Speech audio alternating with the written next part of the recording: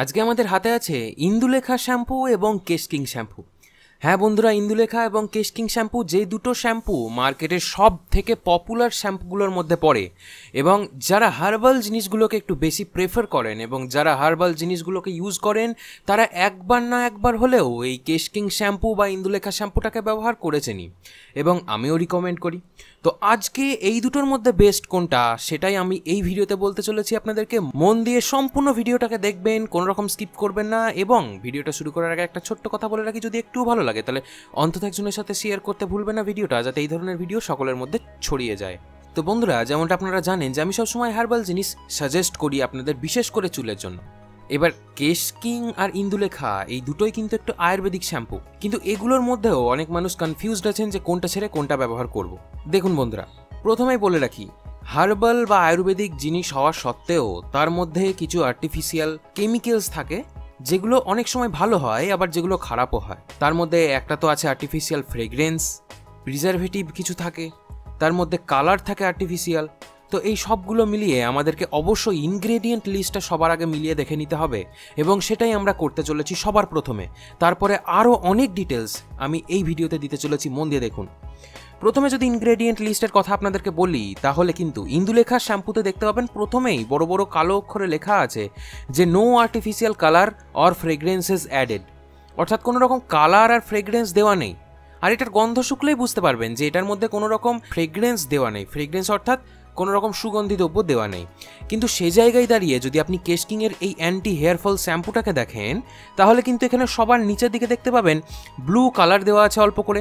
তার সঙ্গে এটার গন্ধ শুকলে বুঝতে পারবেন যে এখানে কিছু আর্টিফিশিয়াল ফ্রেগ্রেন্সও মেশানো আছে। তো সেই দিক দিয়ে স্লাইটলি আমি বলবো অ্যাডভান্টেজ পাবেন ইন্দুলেখা ভৃঙ্গা হেয়ার ক্লিনজার এই শ্যাম্পুটাতে, তার কারণ এই দিক দিয়ে কেশ কিংয়ের থেকে আগিয়ে আছে। এবার আমরা দেখে নেব যে প্রিজারভেটিভ কি ক্ষতিকারক কোনো রকম দেওয়া আছে দুটো শ্যাম্পুর মধ্যে।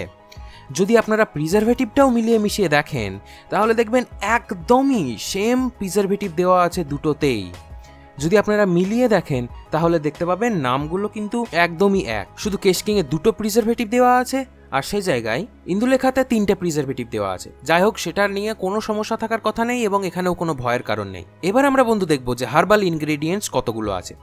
প্রথমত বলে রাখি, ইনগ্রেডিয়েন্টসের সংখ্যা যদি গোনেন তাহলে কেশ কিংয়ে একটু বেশি আছে, ইন্দুলেখাতে একটু কম আছে, কিন্তু দুটোতেই যেগুলো দেওয়া আছে অত্যন্ত এফেক্টিভ আপনার হেয়ার ফলের জন্য এবং আপনার ওভারঅল হেয়ার গ্রোথের জন্য।